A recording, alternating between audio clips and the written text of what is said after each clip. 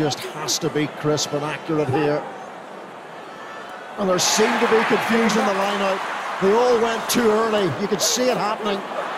The throw came too late, and Wales took advantage of it. Okay, stay.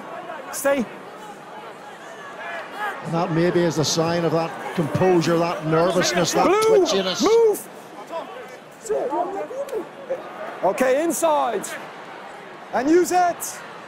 Massive line-out to win.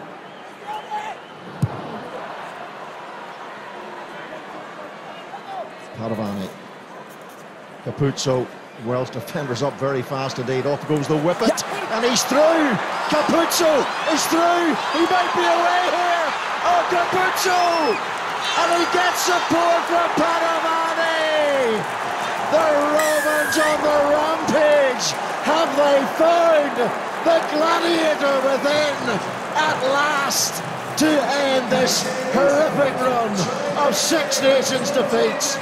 When you talk about rugby as a size for all, and sometimes the smaller player gets questioned, well, you thought Shane Williams rewrote the rule book. No. Andre Capozzi, he is rewriting the rule book. Talk about ambition to play. Absolutely backs himself on the outside edge. He's completely running away from support at this moment, so he has to make it work. A beautiful in and out, and still has the composure to put that pass in, which is crucially important because they've got to try and score under the post to secure that conversion.